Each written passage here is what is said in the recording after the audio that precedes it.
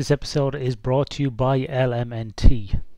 Healthy hydration isn't just about drinking water, it's about water plus electrolytes. It makes sense, you lose both water and sodium when you sweat. Both need to be replaced to prevent muscle cramps, headaches and energy dips.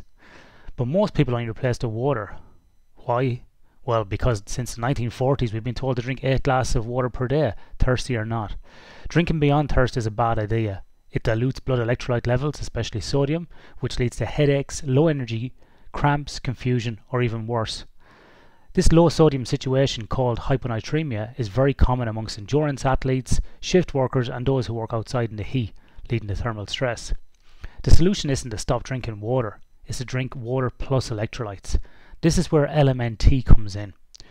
Just mix this flavour, electrolyte drink mix into your water bottle and you're good to go. It's got no sugar or artificial junk, just electrolytes. LMNT has your electrolyte needs covered. Former research biochemist Rob Wolf and Keto Gains founder Tyler Cartwright and Louis Villasener formulated LMNT to provide the optimal ratios of sodium, potassium and magnesium for health, performance and energy. They also formulated LMNT to please your palate. Many different flavours such as orange salt, citrus salt, watermelon salt and many more. Just head over to LMNT to find out. Or better still, go down to the show notes, click on the link, the Sleep for Performance link, to get to click on this and get your free promotional pack where you can get a taster pack and no questions asked refund policy as well. You don't even need to send it back. So check it out at LMNT in the show notes. Welcome back to the Sleep for Performance podcast. This is part 2 of a special series that we are recording, looking at this paper by Jesse and another guy as well who basically just jumped on the back of Jesse's coattails for this paper and didn't really contribute, but speaks with a fake French accent. Some people call him a doctor, but his name is actually Johnathan Charest. So Johnathan, welcome to the podcast. Thank you for the nice introduction, Ian. Well, Jesse paid me $50 to give you that hateful introduction. It's true, imagine. And more's coming with more defamation, and the more you can degrade Johnathan, the happier I will be. But truthfully, it was a nice collaboration between the two of us, and I really appreciate his efforts across the board. And it kind of alludes to the conversation we were having earlier that if Johnathan hadn't put the effort he had put into this, he wouldn't be my co-author because I'd be pissed about it. It'd be unethical, and I'd kick him off the team. Okay, let's have some nice speech from now on. Okay, let's create our speech. Let's not be hateful like people on Twitter, and let's be nice. You may not. Let's be more Canadian. Let's be more Canadian. Polite. I'm not queuing Johnathan for an hour to do this. I thought we were in the year 2023. Politeness is out the door. It's about how bombastic you can be, and yeah, let's throw some logs on the fire and really blow some things up here. Let's do this in the vein of a musical. We shall sing every conversation. You may notice that I'm wearing a beautiful t-shirt called Sleep for Performance. If anybody would like to purchase the Sleep for Performance t-shirts, please email me via the show notes down below, because we are looking at potentially supplying these. Many people have liked them. And as a special prize for our 2 podcast guests today on this episode, just email me afterwards, gentlemen, with your size request, and I shall send you one for free as a nice thank you for being on the podcast. If you're looking for sizing, I'm 5'10", 175 pounds, and super jacked, and I wear a medium. But I'll send you a sizing chart afterwards. That's helpful from template. I mean, the sizing information was top of mind this weekend. I don't know if the two of you with your international prowess were paying attention to the NFL Combine, the National Football League, and their fixation on Bryce Young's height and weight. But you are not far off from Bryce Young, who was quarterback from Alabama and has been criticized for being too short and too thin. But you are, I think he measured in at 5'10" and a half and 204 pounds, which gets him in the door as a viable quarterback in the NFL. He's a lot bigger than me. Well, from a weight perspective, I think, but from a height perspective, technically you could be an NFL quarterback. Maybe. Yeah. And when I was running ultra marathons, my coach was like, "You're too overweight." your VO2 max is good, but if you want to get the times, you need to drop another 15 pounds. And I was like, man, it ain't happening. It ain't happening. I'm not getting down to 150. Well, I don't know anything about this. I don't know anything about this space, and I didn't watch the fight. But Ian, I would love. I know we'll actually get back to the manuscript here in a second. But did you, with your propensity love for UFC, did you watch the John Jones fight at all? Like, what are your thoughts on him putting on the weight to go up to the next class? All those types of things. I did indeed watch it. I think obviously John Jones is in the discussion of the greatest of all time, and you can't deny that. He's got one loss in his record, which is technically a disqualification to Matt Hamill. But I wouldn't call that a loss, really. I think it was I think it was a great challenge for him. I think there's a couple of things before we talk about John Jones. I think the heavyweight division currently does not have a lot of elite grapplers or wrestlers in it. It's very striking dominant with Cyril Gane, Derek Lewis, Tai Tuivasa, these guys. So when Stipe comes back into the heavyweight division being a wrestler, it's going to be a different, or having a better wrestling base, it's going to be a different challenge for John Jones. I actually thought John Jones didn't look that good physically. I thought whilst he looked very big and he put on a lot of weight, I thought he had a lot of body fat as well. Obviously there's a big discussion about, does body fat percentage equal performance? And I would argue that it doesn't actually. I think skills and technique and other things do. But I did think he looked fairly overweight and bloated in the octagon itself. His stomach looked pretty, he looked pretty big. In saying that, we only saw him for a couple of minutes, but I thought he moved pretty well. He still seemed to be able to move, but could he carry that through for 5 rounds? Would he have the aerobic capacity to carry that? I'm not too sure. I think he did a very clever game plan against Cyril Gane. He didn't stand and strike, which was Cyril's forte. He's been doing a lot of work with Henry Cejudo, the former Olympic champion and former bantamweight champion and flyweight champion on wrestling. And he did very well to kind of leg ride him, control him. And he had an excellent arm in guillotine and really used the cage to his advantage to kind of bend him into like a C shape to get it out. I think the biggest thing I would have for Cyril Gane is he needs to obviously work on some wrestling defense or jiu-jitsu defense at least. But I thought John Jones technically looked good, but I don't think we've seen enough to make a depiction or a kind of a I don't know what, like a prediction of what he's going to be like in the heavyweight division. I think the Stipe fight is going to be very, very interesting. Yeah, that's my 3-minute overview. And here's the UFC podcast brought to you by Dr. Ian Johnathan. Yeah, it was good. I think the big surprise on that card for me on the weekend was probably Valentina Shevchenko losing in the co-main event.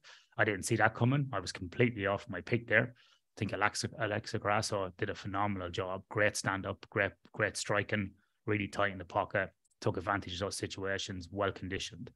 Valentina Shevchenko looked a bit tired. Maybe she hadn't trained right. Maybe she had an injury. I'm not sure. That was good. And then another big standout on that card was probably Shavkat Ramonov from born in Uzbekistan, fights out of Kazakhstan. He did a standing guillotine choke, a standing rear naked choke, of Jeff Neal, which was quite an interesting fight. So yeah, some good fights on the weekend. Don't get me started. You keep digressing me, Jesse. Before I was going to say philosophy. Now you have me on about MMA fights. Don't even start about Formula One because that was on the weekend too, and so was rugby. Tell me more about Formula One here, Ian. I can't even talk about it. I'll go mental. I'll be on a bender for an hour. All right, let's talk about this paper. Sounds good. Last week, so we're going to continue on with this paper on sleep and performance. This is an excellent review that Johnathan and Jesse did publish. In the first episode, we were looking at a few different parts of the paper. And if you have missed that, please go back and listen to the first episode of that, which you can find there on the website or scrolling back through your podcatcher. So let's jump into this next section, which was on mental health. And we took a break here the last time because we did want to give this a bit of time because mental health in athletes is such an important aspect that shouldn't be overlooked. Now, I know Michael Gradner has done some work on this previously. It's something that has emerged. There's been some papers actually coming out of rugby and contact sports about common mental health disorders as well, and sleep disturbances and due to the potential head trauma. And actually on the weekend, as a nice segue of kind of MMA, on another podcast I was listening to, I was reading this actually about there's some rugby players now even talking about not remembering like winning the World Cup from head trauma. They've had issues with sleeping. There's been obviously some mental health stuff that's come out in terms of like, feeling suicidal. And so this whole kind of relationship in the CTE, head trauma, sleep, mental health.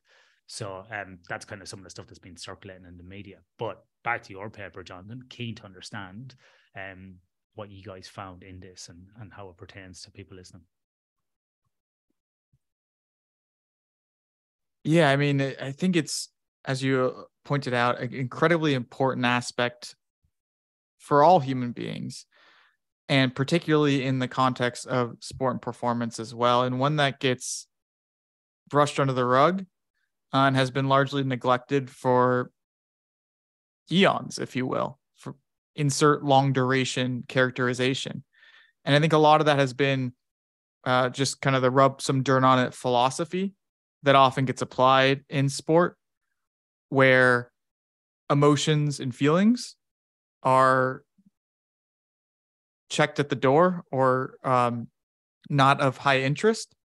And that's led to a lot of suppression. It's almost in some ways kind of like a military culture, right? Like, don't ask, don't tell. It's kind of the way it's been approached when it comes to mental health.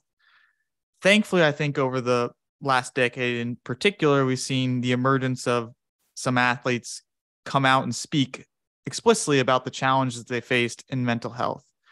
And that's opened the door for a more approachable discussion here, which is critical, because sport and performance, as we saw in the research we found, will have a negative influence, or can have a negative influence, on mental health due to the stress, the unique demands of training itself, the perseverance and resiliency through injury and what that does on somebody's psyche, if you will.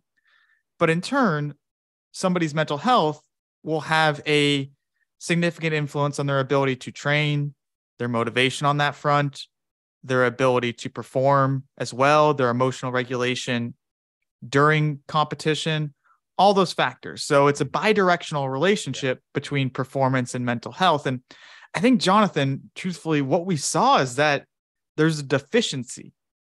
There's an absence of critical analysis when it comes to mental health within sport, within athletes.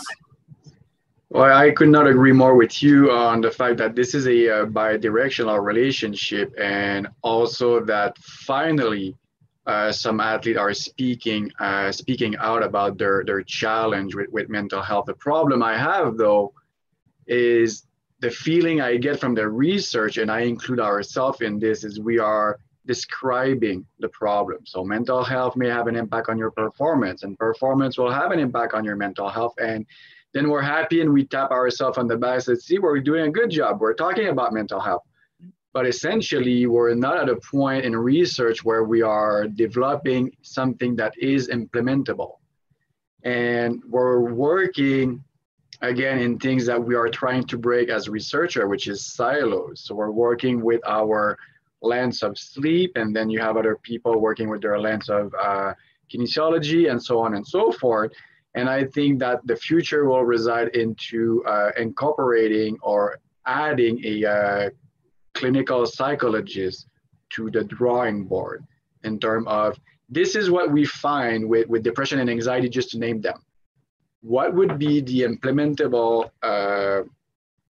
strategies to actually answer those questions and help those athletes? And we have enough data to say, well, this is a prevalent problem in athletes and student athletes. Now, I think we have enough data to demonstrate that 1 out of 5 student athletes or athletes are dealing with some sort of mental health. Now it's the time for actual action instead of description, and we're not doing this. This is an interesting point, Johnathan, because if you look at the general research, that would say, a lot of papers would show that, if you have depression or anxiety, exercising 3 to 4 times a week for aerobic capacity is very good in terms of, alleviating, I think, like in 80% of people alleviating these symptoms of mental health. But obviously now that's not applicable to elite athletes who will be training far more than that. I think like the average elite athlete is probably training somewhere between 15 to 20 hours a week when we add it all up, if not even more. So this obviously doesn't translate. And I like your kind of, so what kind of statement about, we know this and we know this is happening, but what can we do about it? And I think this is the same actually in the general population. It's like, well, we're now kind of lowering the water table, so to speak, to understand that these rates of depression, anxiety, even sleep disorders, levels of obesity, people's general health. We know all this, but what can we do about it? And what can we do, and what are we doing about it? This is where I like to start looking at some other things as well, where we kind of look from the west to the east. And I know, Jesse, what you're at the University of Wisconsin. I know that group has been over the last 30 or 40 years done a lot of work with sort of Buddhism around. I think it was is it the Center for Consciousness Studies, or is Richie? Can't think of his name. Can you think? Yeah, Richie Davidson. I think it's now the Center for Healthy Minds. I think what Richie operates out of. Yeah, so he's done a lot of work with the Dalai Lama from like the 70s, and looking at sort of the more like kind of the physics and the consciousness application, and people like him and Alan Wallace and so on have done a lot of work around this. So what's your thoughts about, I know maybe not explicitly stated in the paper, but what's your thoughts about some of these kind of novel things that have been making their way to the West since the 70s, and we see it being rebadged in business around mindfulness, but things like meditation, yoga, decentering, even we see Stoic philosophy even emerging as well, which is a lot of parallels with Buddhism. What's your thoughts on that? Because I know you guys have got psychology backgrounds as well. Yeah, I mean, I think it's beautiful. I think it's wonderful that these things are infringing upon our Western culture. What I find unfortunate is our kind of rebranding and repackaging we tend to do with interventions, whether it's dialectical behavioral therapy or cognitive behavioral therapy or acceptance and commitment therapy. A lot of the principles are very similar that we draw upon from the Eastern traditions, right? Acceptance, right? Meditation, mindfulness. I don't understand why we need to repackage them into these different terminologies from a complexity standpoint. They're extremely helpful from an acute and long-term psychological, cognitive functioning perspective. Let's just use the terms as they are. Let's use the terms of acceptance. Let's use the terms of mindfulness meditation. Let's adopt yogic practices. Let's center ourselves, those types of things. So I think we get caught up in the Western world still of making things seem more important than they actually are in some ways, like putting things on a pedestal rather than just like accepting the utility of them as they are, because they are extremely powerful tools. And I do think they're becoming more commonplace in sport performance as well. And it's not just the effects they'll have on mental health. I mean, one of the reasons we included this section was because of the intimate relationship between sleep and mental health. And so mindfulness itself will help you be more present, give you better emotional regulatory skills. And in turn, it also may be an ability to help de-escalate when you run into a emotional distressor at night, recenter yourself and prepare yourself for sleep. That in turn improves your sleep ability and quality and improves your mental health, and that bidirectional relationship there. So I'm really encouraged that like these things are re-emerging, if you want to call it that, in our Western world. But my enthusiasm's tempered just because of what we do in the Western world, which is like, I need to come up with an awesome name so that I get all the attention. So this is the Jesse Cook intervention to make you sleep better, feel good, do whatever. And therefore I get all the credibility. And I feel like that's what we do sometimes with these very common sense, long-standing practices. Well, I think that's just human nature. We want to kind of, it's like the dog that pisses on the tree walking down the street. We want to kind of piss on a patch and make it our own.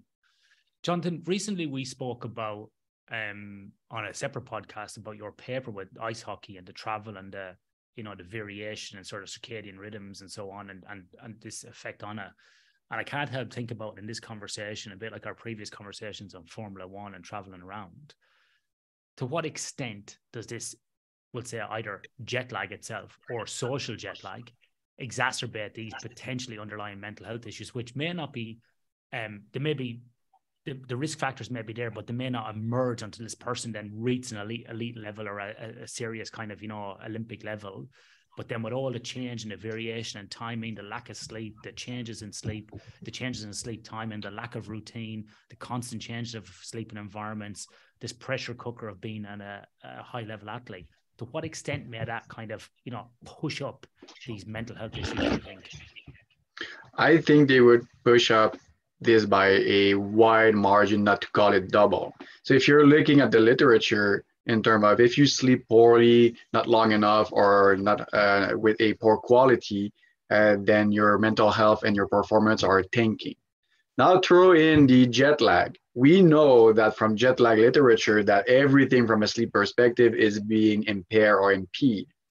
The problem with this is we're assuming, because as of today, I don't think we have an actual research that went and followed the team and then travel with the team and then pass a mental health questionnaire alongside a sleep questionnaire and say, okay, so how do you think that jet lag is impacting your mental health and then performance? And we could have a longitudinal research from that standpoint. We are looking at assumption based from study 1, study 2, study 3, studies and 4, and making this a whole lot of thing about the jet lag. Having said that, we know now with the paper and the statistical approach that Jesse and Olivia use for the paper, that the quadratic perspective is the right one and not the linear one. So my first paper included, we look at we're traveling east to west or west to east in a very linear way. You know as much as I do that athletes are going east, west, north, south, and they're just going around the globe. So there is no directional place anymore. Maybe the NFL has it still because they're playing once a week. So having said that, to answer your question, I think jet lag plays a tremendous detrimental impact on performance and mental health. You have a new environment. You have maybe the adversity of being on the road. You don't have the fan on your side. Maybe you don't have access to your own food. You have everything going against you. So of course, even though you are a elite or professional athlete, this will impact you. Therefore, this is where I think mindfulness and acceptance will enter the game to actually lower that burden. But talking on the North American way of doing things, as long as you have not proven the utility beyond and beyond for professional athlete, they won't do it. So right now, the talk of the talk is please sleep and please recover. So ice bath, massage, physio, and all of these things that you see emerging, they're all doing it. We have Alex Auerbach that's working with the Raptors, and he is a big advocate on mental health and doing these mindfulness practice, these acceptance practice, making sure that your mental game is par. And this is what I believe in the next 5-10 years will separate the elite of the elite, so the 98-100% of athletes, to the 95-94. So LeBron James will be among them, and you'll have just below him the other guy that everyone wants on this team, but is not quite LeBron James. And I think the difference is that mindfulness, ability of doing visualization before games to make sure that the environmental factor do not impact you, whether you're at home or on the road. Mm. Do you think there's a case going forward, a bit like what we discussed previously in sleep, for more of an individualized approach? So for example, at the start of a competitive season or a period, that we do screen athletes for not just these sleep problems, but these potential coexisting mental health problems. And then through, obviously, there'll be group education or group interventions. But then we sort of divide and conquer, and we put people into maybe different bins or stratify them and go, well, Johnathan needs this support, maybe an app's going to work for him. But then also as well, looking at it a bit more broadly. So, maybe, we got, because some people will actually be opposed to this. Some people, and I've had these conversations, oh, I'm not doing meditation. That's like some sort of Buddhist satanic thing. I'm like, what are you talking about? Meditation, okay, maybe it's got its roots in Buddhism and Taoism, but it's not satanic. So would we kind of potentially, and I know we're crossing over here into probably religious affiliations and so on, but how can we kind of augment those to people's personal beliefs? Because some people are just dead opposed to anything outside of Christianity, Judaism, Islam, whatever it might be. So how can we ensure that we either augment them to their personal beliefs, or two, completely secularize these things and show them that there isn't a religious connotation? Because some people just don't understand the difference. And that might be one word only: education. This is where you'll find your roots. So by educating people, athletes, everyone, where mindfulness is coming from and how it can be helpful, this is how you're going to augment its utility and usage. You will always have that athletes or individuals that will not hear anything you want to tell them. And you know what? This is why the individualized approach is so important. If you're trying to shove down the throat of every of your athlete that mindfulness is the way and the only way to achieve top performance, you will lose. The same way as everyone should be in a ice bath after this or after that. This is not how you approach and optimize recovery and performance. It's through education and individualization. So this is how I find it. I find it so simple that we are able to complicate it ourselves. This is what human beings do. They take something simple and they make it complicated. Mindfulness is through education, recovery is through education, and then you try to individualize the best approach for every athlete. If you have an athlete dealing with depression and he's on, I don't know, Wellbutrin, are you going to approach him the same way an athlete that has no mental health issue? I sure hope not, but you need to know that before the season so you can tailor your approach. Yeah, I fully agree on that front. I think it's what you're unpacking there, Ian, is a really delicate subject of these kind of underlying relationships we have with kind of secular beliefs or different ideologies, whatever it may be, because we all come from different cloths. And when you get into a domain like sport and you're trying to determine strategies for all, you have to be mindful of the various different beliefs and perspectives on that front. And it's very, very challenging there for sure. And I do think Johnathan's answer is great. In practice, though, I don't know, Johnathan, how that really comes to be, because how much education is necessary to get somebody to recognize that, like, sitting there and being attentive to your breath is not anything religious, but really a strategy you can use to recenter. In theory, I just did that in 5 seconds, but for some, that's not enough. So how much education will be necessary to substantiate these techniques, I think, is a real delicate challenge. And I think a big thing I wanted to talk about here, Ian, too, is like mental health characteristics or characteristics of mental health problems aren't always problems, right? They're only problems when they cause dysfunction, right?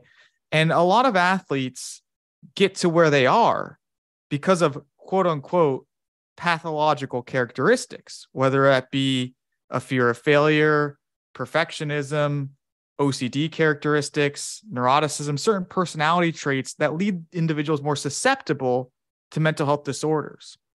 So I think a delicate boundary becomes, when do you intervene? For who do you intervene? Because you have no chance intervening with a guy like Michael Jordan. That guy is stuck in his way of being ruthless and a savage, right? And like completely devoted to his craft 24 hours a day, 25 hours if he had that 25th hour. He doesn't, but he tries to get it, right? And like for me, we all to some degree have a core belief of like a fear of failure or something like that. Mine may be a little bit heightened relative to others. That actually helps me succeed. But it's being aware of that, not necessarily modifying it, but being aware of it. And so I think this is an interesting point that we have to approach with sport, because we don't want to tell people to downregulate across the board, because that may actually hinder their performance. This is what's led them to get to where they are.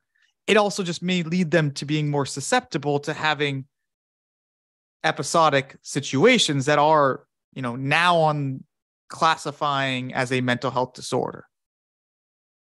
Yeah, like we were talking about John Jones a moment ago.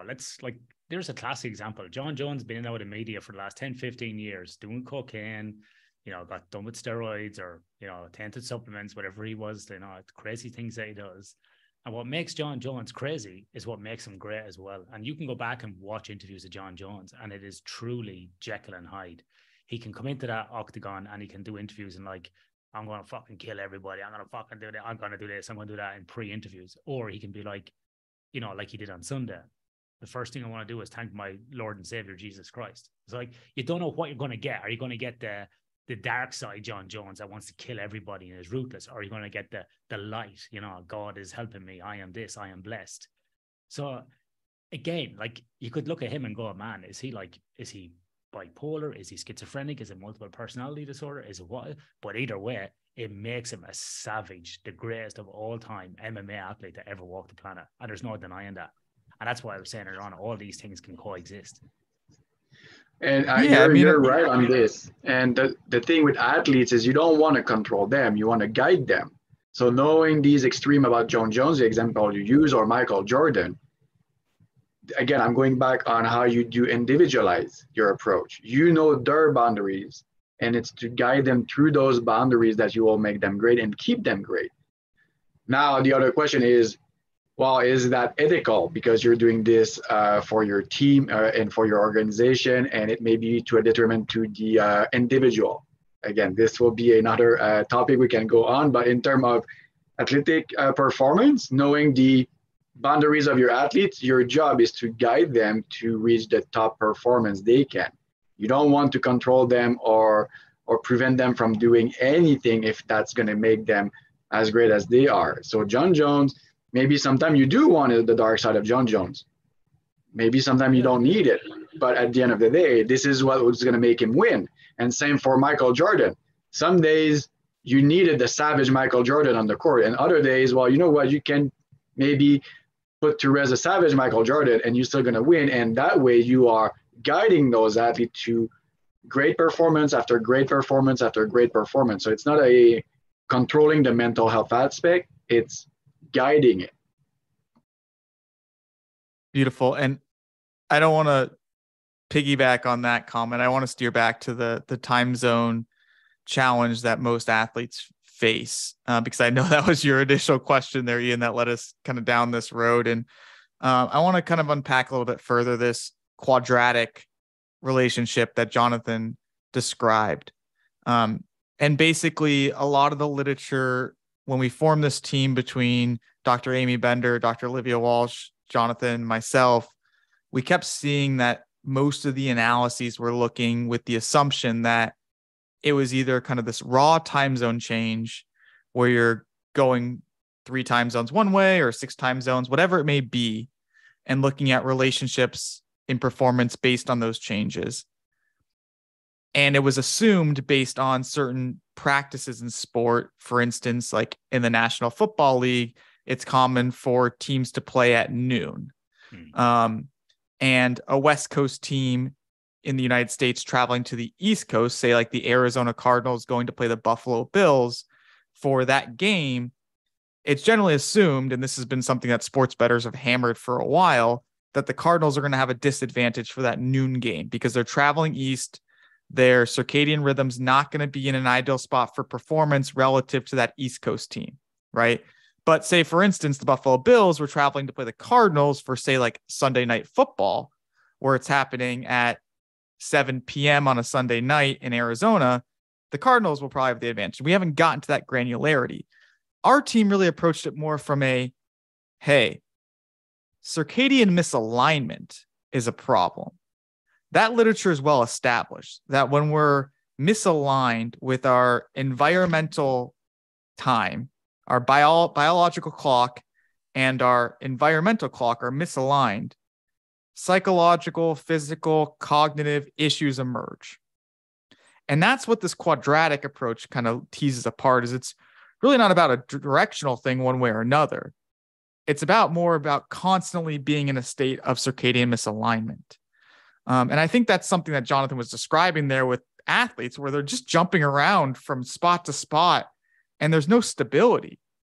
So their circadian biology is a mess, for lack of a better term. So this might be we'll probably just jump a paragraph here in the paper. We might just jump to this area, which is about travel and time zone change and the negative influence on sleep that affects performance before we talk about competitive performance.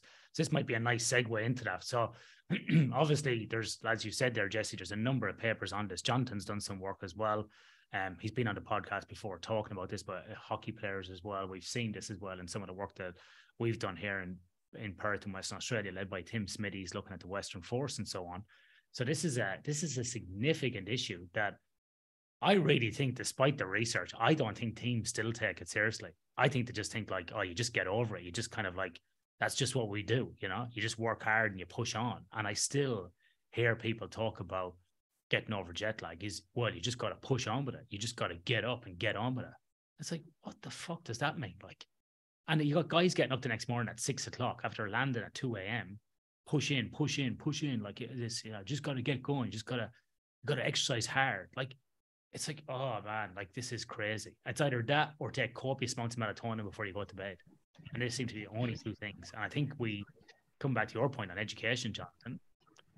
I think I know it's not scientists saying that, it's bro science on these podcasts saying that. So it's an interesting area that we should probably look at for a few minutes, because if you get this wrong, it could really impact your performance. Oh, they're coming. So there is some changes that we can see. So for example, in the National Hockey League, surprisingly, it was John Tortorella, one of the most old school coach, that decided to stop the morning skate because he was letting his athletes sleep. Yeah. You have other athletes that are traveling with their own private plane a day in advance when they can. So now the old school people will say, well, this is bad for team chemistry. In baseball, you'll see sometimes the rotation pitcher going 1 day in advance. So it's making its way into the sport, and for you guys down in Australia, the rugby, I mean, going to South Africa and Argentina is just out of this world for us. But going back to the education piece, it will be important, but I think we have to demonstrate that not only this jet lag have a detrimental impact. They know it. They're tired of us telling them, well, if you don't do this, here's what's going to happen. You're going to tank your performance. Now we're at a point, no, here's what you need to do to actually protect yourself from that detriment of performance and to improve it. Once again, we're very good at telling people what not to do, but we are not that good to tell people what to actually do with our result. And this is where I think we have difficulty sometimes penetrating the professional sport because, well, you're just like the next guy, the nutritionist or the strength and conditioning guy. You're just going to tell me what not to do and what I'm doing is not right. Now, please educate me and tell me what should I do. And this is where I think sleep scientists, sleep clinicians, sleep researchers are faced with is we know exactly what not to do. Now, here's what you should do when you want to prepare your season of traveling. And here's plan A, plan B, and plan C. And according to this, you should have a above 2 victory compared if you're not doing this. Well, now you're talking their language because 2 victory in the National Hockey League could mean a spot in the playoff. A spot in the playoff means millions of dollars back into the team organization. Now, not only are you talking performance, but you're talking also money. But we're not doing it yet. Yeah. I really like that point, Johnathan, about telling people what not to do, because that is such a problem. And I think it's not just in sport, it's in industry as well, from a health, a safety, a productivity point of view. Don't do this, don't do that. And people just get pissed off. And then they can kind of go, well, what's the point? I'll just turn up, turn my brain off, and I'll just tap away. And I think that happens with athletes as well. Just go, what's the point in coming up here? Because Johnathan tells me every Monday that I'm not getting my 7 to 9 hours sleep. And he's just going to come out with these 20-minute spiel of shit every week that I have to listen to. So it just makes me feel like crap. Where we need to, one, individualize, but two, we need to put, I think, a positive spin on it. And I think telling people, the opposite. When can I drink coffee? When can I go and have a beer? What's the best time to eat? What's the best time to train? Using positive reinforcement language, because as humans, we'll respond to that. You keep telling people what not to do, they'll just disengage. They'll just completely. And then when you do have something that you really want to tell them not to do, they won't be listening. Because just here comes another negative reinforcement. But if you're primarily positive and you do come out with a negative, they'll be like, oh, that's our character for Johnathan or Jesse. So I'll actually pay attention here where you go, look, guys, it's imperative now from this week that we do not do this on Saturday night because we need to do this for the playoffs on Sunday, for example. Like that's when you pull out the big gun and you kind of go, whoa, stop. It's a bit like people, I think that you see the parents constantly like pulling the kid back, everywhere to go, don't touch that, don't do this, don't do that. And then when they say don't, like it could be the day where they nearly get hit by a truck and the kid just thinks everything's a risk. So they've got no ability to kind of risk stratify or make decisions themselves. Yeah. You should follow me on my parenting podcast as well. I was going to say, we can do a parent corner to steal from Bill Simmons. I really like that. But rule one, beat your kids. I'll let that sit. Anyways, I fully agree with both of you on that front. Like, we need to be directive, rather than like shaming, blaming, guilt, those types of things that can come from saying don't do this. But in the context of travel for sport teams or sport individuals, it gets complicated, right? We're dealing with constraints. We're dealing with a schedule that we don't construct ourselves. As Johnathan alluded to, there are some changes in these professional organizations at this point, trying to be more mindful of reducing the deleterious effects of travel and being more considerate about one's well-being because the time zone changes, but they're still out there. I don't know what the averages are, but it's like a non-trivial amount of NBA teams play back-to-back games that are in different locations. A non-trivial amount of games. I think we're talking like 8 to 10 where they're playing one night and traveling the next, or traveling that night and going. Like, for example, last night, the Boston Celtics played at home. They lost. It actually was a double overtime game. So that's something that's unexpected from a time duration that throws a wrench into your travel plans. And tonight, I think they're playing in Cleveland. So they went from Boston to Cleveland. And we can sit there and be like, okay, so like with this on the schedule, I think it makes the most sense for you to travel at this time. You probably want to let them sleep till then, maybe do some bright light at this point, so on and so forth. But then the game goes to double overtime. And everything gets thrown for a loop at that point. So there's just the complexity of things we cannot account for. But that was something that we as a research group and a team wanted to get to. We were hopeful. We were trying to track down an actual flight plan from a professional team and then use the great and powerful skills of the Dr. Olivia Walsh, who has some really amazing AI and machine learning skills to maybe cultivate an optimal strategy for travel that tries to minimize circadian misalignment. So trying to be in circadian neutral as much as possible from a biological perspective. We never got there, but I think that's where the research should try and go, to give more direct information back to these teams of like, here's the goal. The goal is to be at this circadian neutral when you're, for whatever environment you're playing in. And this is the strategies you're going to use to do that. And some of that's the timing of travel. You're going to travel on this day at this time, or try to. During that travel, here's what you're going to do as well. When you land, here's what you're going to do as well, and go from there. And yeah, sometimes we'll have to loosen the grips on the actual recommendations because things change. But as you both pointed out, that's where we need to go, rather than be like, it's essential you get your optimal sleep to perform well. It's essential that you're mindful of time zone changes when you're doing this. Maybe rest your players on back-to-backs when you're traveling. We need to give more precise recommendations and direction. Yeah. And we're just not there yet. Yeah, I fully agree. I think that's an excellent way to move forward. To what degree have we in the scientific community, or from the papers you looked at, been able to incorporate any individualistic, if you want to call it that, sleep problems or clinical sleep disorders into the management of jet lag? Has that been done? To my knowledge, no. To my knowledge, there's absolutely no indication from a research perspective that this is being done. From a clinical perspective, yes, this is being done. We know that some athletes are working with sleep clinician to have their travel managed, to have their this and that managed. But from a research perspective, we don't have any data. So that I'm sure of. So I'll give you my example. I'm dealing with Olympic athletes every year. So yes, they do receive travel plan. Yes, they do receive sleep management plan. Yes, they do receive recovery plan from when they're traveling the globe. So this, I know that it's being done. Is there an actual research on this? Not to my knowledge. Should it? Yes, it should. So everyone that is interested, you know my email. So Johnathan, from a practical standpoint of view, because look, the other thing as well is we don't always have to be. This is a misnomer, we think, because it's not research or not peer reviewed, that it's not happening. Sometimes industry and application and business is years ahead, right, of what's going on in the research. So let's not kid ourselves either.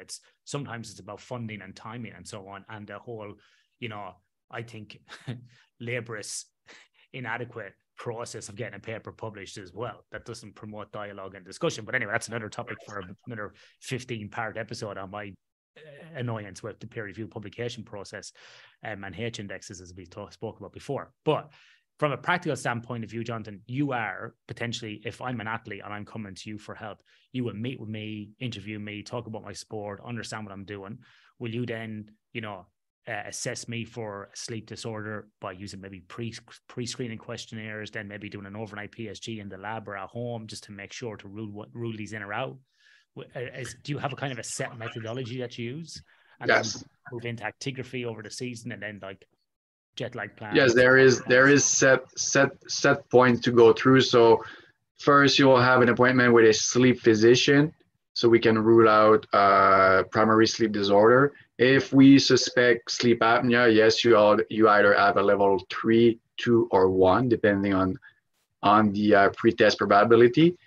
And then you'll have an appointment with me so we can look at the behavioral management, the travel management.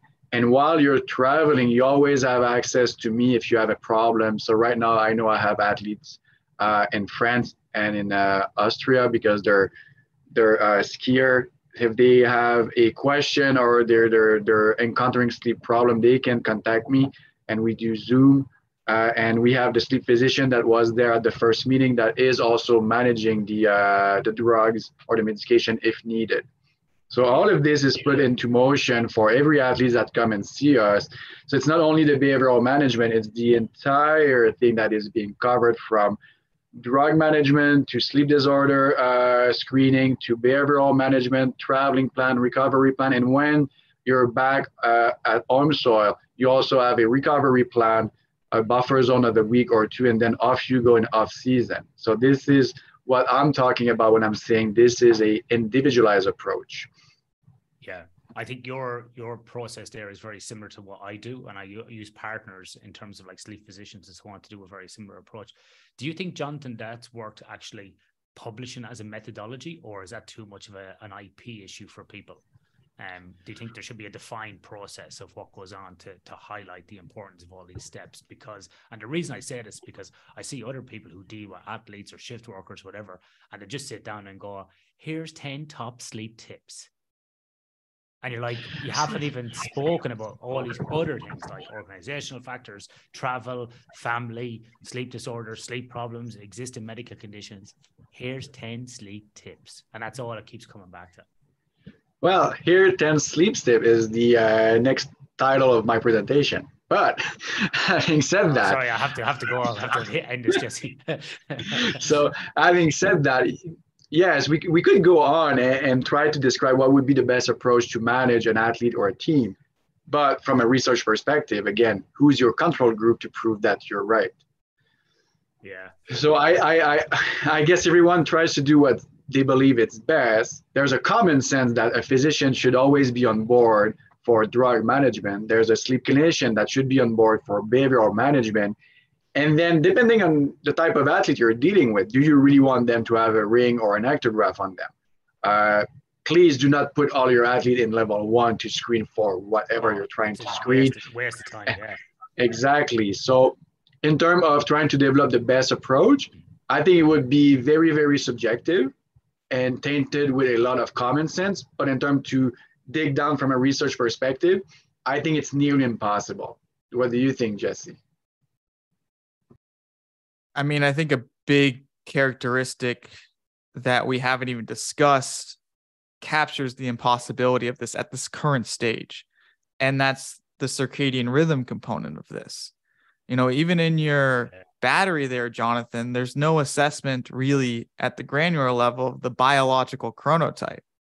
We can use short form questionnaires like the reduced morning evenness questionnaire or the Munich chronotype as a proxy into one's chronotype, but that's diurnal preference or circadian preference, one's tendency to be more morningness or eveningness. And generally at the population level, that's going to smooth out and map on to chronotype.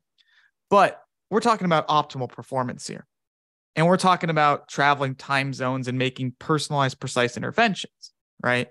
And so I need to know if player A or player B, when their dim light melatonin onset is. And that's not something we're building in at all right now, because that's going to change the dynamics of an intervention. And whether or not I tell Johnathan to put this bright light on him at this time and player B to put this bright light on them at this time, right? A great paper just came out in the journal Sleep, Stephanie Crowley, that was looking at, I think you were thinking about a different paper, Johnathan, but Stephanie Crowley's paper that was looking at advancing adolescents' circadian rhythm to potentially afford a longer bedtime and more sleep time to address the adolescent kind of sleep health crisis. And it's a very more proof of concept design where they're bringing people into lab and shining light on the weekends at their nadir, things like that. So maybe not real world applicable, but what they found is that, one, there's variability in the dim light melatonin onset for adolescents, even though the default perspective is that adolescents shift into eveningness. Not every adolescent. Yeah. And what they found too is that those who were delayed responded well to the intervention, where those that had more of an advanced dim light melatonin onset or neutral didn't respond as much. And so that's the nuance that we need to know when making such recommendations or guidelines when working with athletes. And so regardless of sleep characteristics, we also have to know the circadian characteristics. And that's why I find this right now, at least, a bit impossible. I am optimistic that advancements in wearable technology and accessibility of those biosignals may be able to help us here progress. But right now, it just seems too complicated to really get the data we need to make personalized recommendations for athletes, let alone clients that come into your clinic anyways, Johnathan. I think this is a very interesting area. And Sean Kane, who's at Monash University, has been doing a lot of work on this in terms of light sensitivity and individual sort of setups as well, more from probably a performance standpoint and like control rooms, shift workers, mental health, as opposed to performance for athletes. But it's all applicable as well, where basically light sensitivity is determined and, with the chronotype and so on. And then you can actually use light strategically to shift people in these different directions. Because I think you're right, Jesse. I think the limitation is, and Johnathan, I think you said this here as well, the questionnaires are preference, and that could be designed around your lifestyle. I think we discussed this briefly in part one of this. The other thing is we could use mid-sleep from actigraphy, but again, that just gives us the habits that they may be doing anyway. So that would give us maybe an indication of what's happening in their life.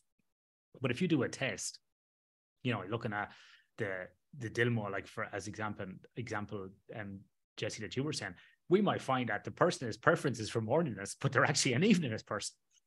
So they're completely diametrically opposed. And then they're wondering why, they're feeling like shit. And maybe the physicians put them on modafinil for daytime sleepiness, when in actual fact, if we just aligned them to their preference, we wouldn't need that medication and we'd solve a lot of problems at the root cause. So this is where it gets kind of complex and where the top 10 sleep tips don't actually work. You can keep banging on about sleep hygiene and you can keep taking the simplistic approach, but until you do these type of things, you're never going to solve that. And I think this is where we need to go a little bit more with sleep. We need to start getting at the root cause of issues for people. Because I had a guy last week just ask me some questions about, like, he can't sleep at night and he's stressed and blah, blah, blah, and work and so on. Further conversation, maybe an hour in, he's having 10 espresso shots a day. Okay, let's start there. Before we start putting you into the laboratory, let's start looking at that, because 10 espresso shots across the day, I don't know. I would maybe hypothesize that may be impacting your sleep. Not too sure. Sarcastic tone. So yeah, it's these type of things we need to look at. Yeah, fully agree. Those are the low-hanging fruits, right? Yeah. And we're at a point where we, for some reason, overlook those. And we feel a necessity to be more grandiose in the intervention, if you will. But the reality is sleep's a biological necessity. Our bodies are actually really good at it. If we can get out of the way and do things generally pretty decently, the body's going to be pretty good at sleep. And we forget that.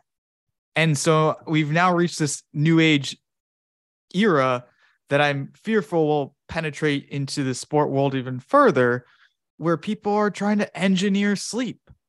They're trying to take this and that. And if I don't do this, and if I take it 10 minutes later, then I won't be able to sleep or whatever it may be. And the reality is let it go. Let it go. And just try and do enough things right across your day that afford you the opportunity to have sleep find you and to have good ability and quality of sleep. This is where the biohacking bullshit has, like, overcome, I think, for a lot of people. This kind of, I've had loads of people as well. Oh yeah, I've done that thing where you get up at 4:00 every morning, like, Jocko or Tim Ferriss or Mark Wahlberg or whatever. And then I go to work and I'm fucked by 10 a.m. I'm like, yeah. And then they go, so why can Mark Wahlberg do it? And I always go, well, one, maybe it's lies. Maybe they're not telling you the truth, right? So don't believe everything you see on TV or the internet or whatever. And two, they probably have jobs that allow them to nap during the day. Because I'm sure Mark Wahlberg, if he wants to just take a break, he can. He's not staying awake for 18 hours a day.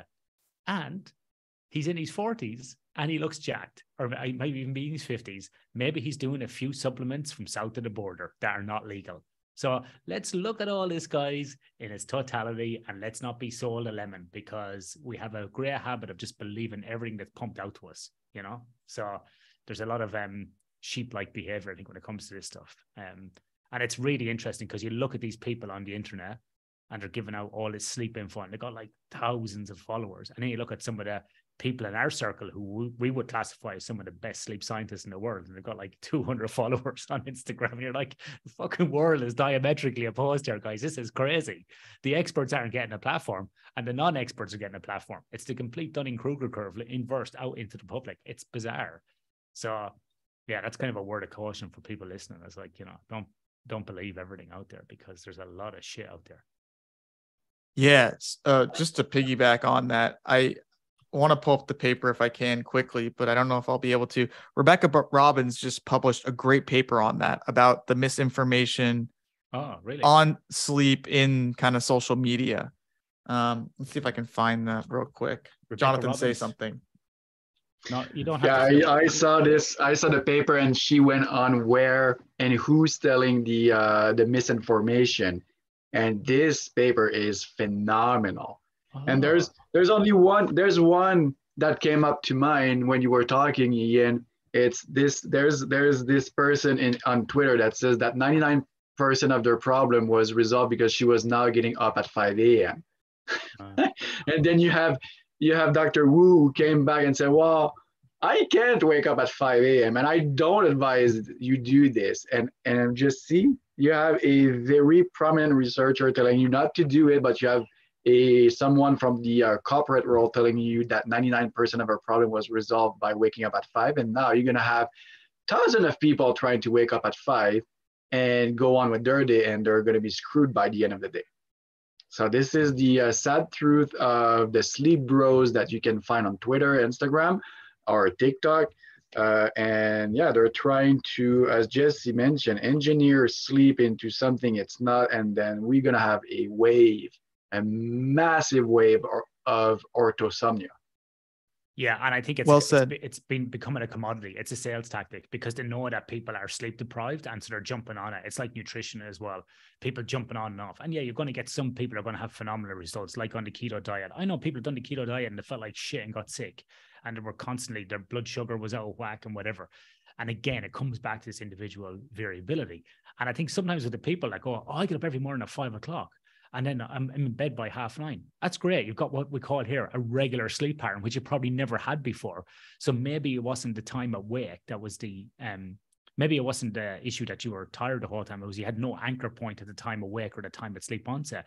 And as you guys would know in psychology as well, one of the first things you got to look at is sleep routine to stabilize people's mood, performance, behavior, and so on, whether it be the time at wake or this time at sleep onset. And generally, it's easier to manipulate the time at wake because you just said to people, get out of bed at 6, 5, 7, whatever it is, and just get up and get going. And what that does then is drives that, that wakefulness, that homeostatic drive for sleep across the day, which makes that person tired by 9 or 10 p.m., which ensures then they're going to go to bed.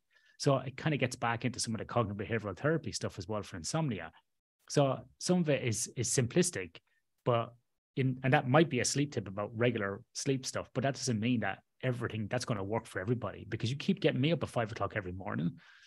My chronotype, my preference, my biological chronotype, and my lifestyle, I'm going to be wrecked. I can do it maybe 1 or 2 days, but I can't do that every day. So, It's fascinating.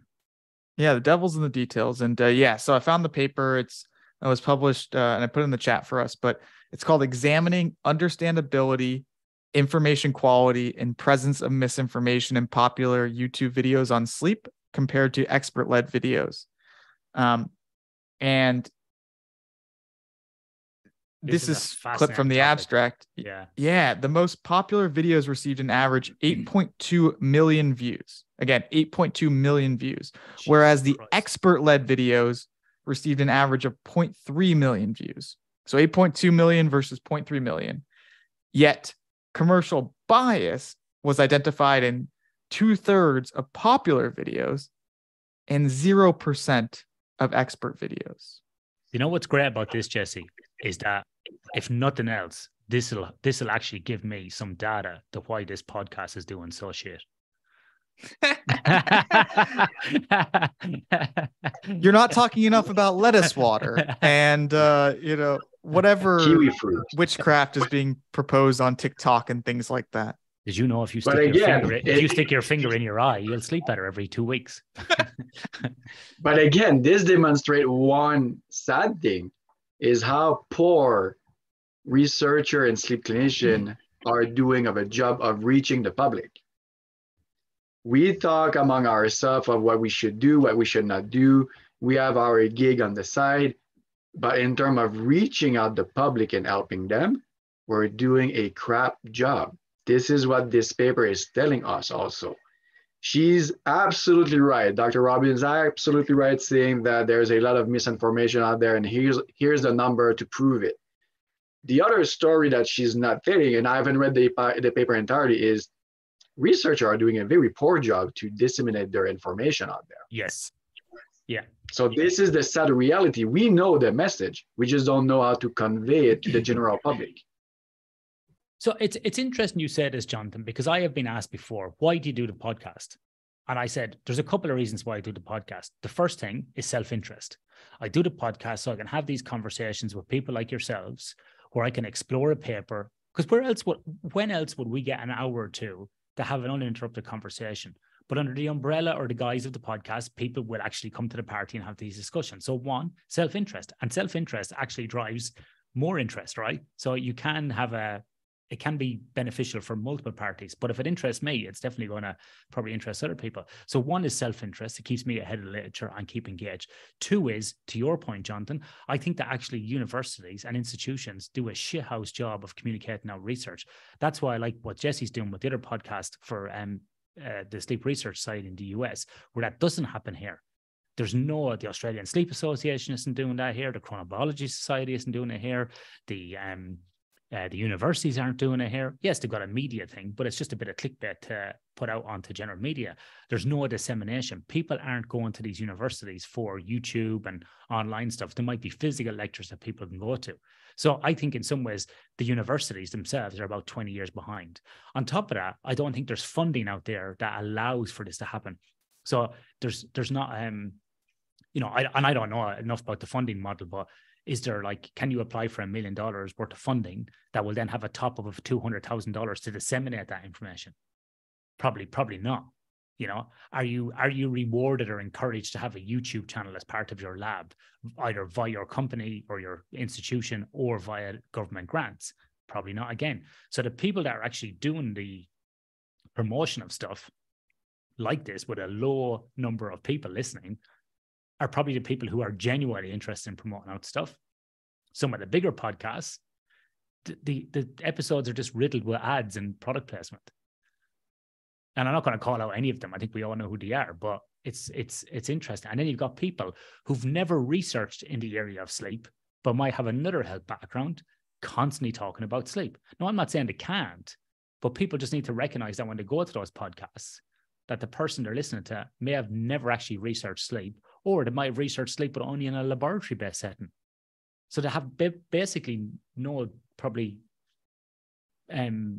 credibility, for talking about athletic performance when they've only done sleep restriction studies in a lab administering modafinil or something the next day. I don't know. I'm not knocking people, but I'm just saying this is the reality of what goes on. And I think you're right, Johnathan. We need to do a better job of promoting it. but so do these institutions that are around us as well. They need to help us too, because they're in the dark ages. They're completely in the dark ages. And I've had conversations with sleep labs and other collaborations about doing podcasts and stuff. And they're like, oh, no, we don't want to be giving out IP. Not giving out fucking IP. You're giving out like 5 slides on, or a little talk on what you've done. It's just, it's a scarcity mindset where we should be thinking in abundance. We should be giving out as much as we can. The more I give out on these platforms, the more I do, the more work I actually get. Think in abundance. Well, let's raise the level of education, not fucking dumb it down. End of rant number 7. Well, you nailed it. You nailed it. And I mean, the biggest issue here too is it's not just about misinformation on these social platforms. We have an unregulated sleep coaching space, at least here in the United States, where all over people, the world. Yeah, I don't know how it applies elsewhere. I know the Society of Behavioral Sleep Medicine is trying to institute some guidelines. Yeah, I feel you, Johnathan. At some point, maybe there may be credentials required to become a certified sleep coach, but just about any single person can operate under that classifier, if you will, and make money, where some are charging up to $400, $500 US dollars for a singular session. And at best, they're a sleep scientist at best in those spaces. And you're talking a very small number of them that actually have any training in sleep. Yeah, absolutely. And what you took the word, you hit the word on perfectly earlier, Ian.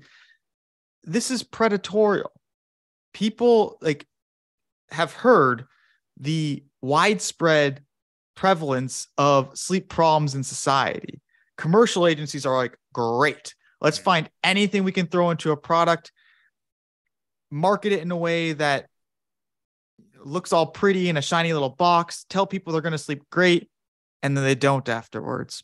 And then they lose faith in other interventions downstream with clinicians, things of that nature. Sleep health coaches may be able to give you some guidelines on sleep hygiene, things like that, but to what degree? And are they going to be able to pick up on what we discussed earlier of your insomnia is actually due to circadian misalignment, or your insomnia, as Johnathan and I are focusing on right now, may be due to an underlying sleep disorder breathing that's being misperceived as insomnia, right? These people aren't able to do that. And so they're not actually just giving false information. They may be doing harm in certain situations by applying certain strategies when it's completely contraindicated. So that's my rant for the day, is that we need to do better about sleep health coaches, not just the information that's being projected into the space, but the people who are providing quote unquote care. Yeah. It's the same issue down here in Australia, Jesse. It's in industry, it's with athletes, it's with the general population. And I don't know what it's going to take to change it. I really don't. I don't know where it's going to take some massive incident, someone dying, someone being brought to court. I don't even know if that'll change it. I don't really know. But I do think that we do need to have some sort of accreditations for people that are doing coaching or consulting. Because if you were an engineer, you would have a chartered accountant, a chartered engineer. You have these professional bodies. And that's the first thing we need to do to stop this misinformation thing. We need to start putting a ring fence around what we do and saying, within these classifications, here's a sleep tech, here's a researcher in a lab, here's an applied researcher, more of a chronobiologist. Here's people who've been accredited to do sleep coaching. Here's people who've been accredited to be a sleep physician. Because I get companies saying to me, we have a sleep physician. And I go, okay, who's your sleep physician? Blah, blah, blah, blah, blah, blah, blah. They're not even an occupational physician. They're a GP that you send people to if they have problems. Yeah, but they're a doctor. It's like, well, fuck, like, what the fuck does that mean? Like, that means nothing. Like, it's just that we have this completely cowboy approach to managing problems with athletes and industry and the general population. And we struggle keeping abreast of this. Imagine if you're just the classic middle-aged man or woman out there going to work and you've got challenges with sleep. Where do you turn to? Trying to go through and decipher this. It's absolutely unbelievable. Anyway, I've ranted on too long. I've kept you guys too long. And that was part 2. We covered travel, jet lag, mental health. I propose for the next episode, gentlemen, when we come back and we reconvene, we cover the competition factors, sleep disorders, and electronic device usage, which should wrap up a 3-part series for us if you guys are happy with that. I'm always happy. I'm Canadian. He really is always happy. I'm always grumpy. I'm American. I'm always depressed and irritable. And then someone's going with some fucking stupid Irishman joke now next. So who's going to jump in with some? Don't say I'm always drunk because I don't even drink. Maybe You're I'm drunk off fighting. Potatoes. Maybe I'm always fighting. Yeah, no, we appreciate the platform. We love talking with you, Ian. Clearly, it's not just about the paper; it's about bigger issues as well. And so I think we can do a nice job wrapping it up in the third part. And yeah, thanks as always for having us on.